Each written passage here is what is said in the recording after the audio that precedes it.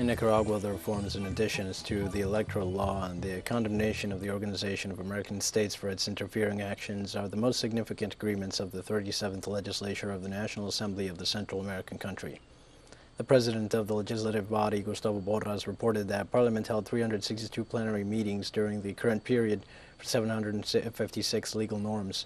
According to Borras, the changes to the electoral law guaranteed the democratic continuity of the process of updating, modernizing, and strengthening the electoral system in the Central American country.